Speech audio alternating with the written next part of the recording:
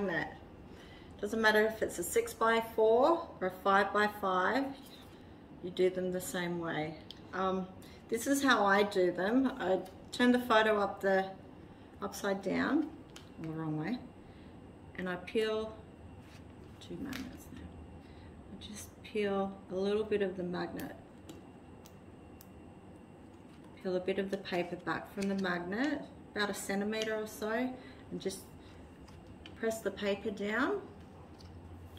And I get my photo, and I just line it up with my photo, press down, and then you just gently push down as you pull the paper off.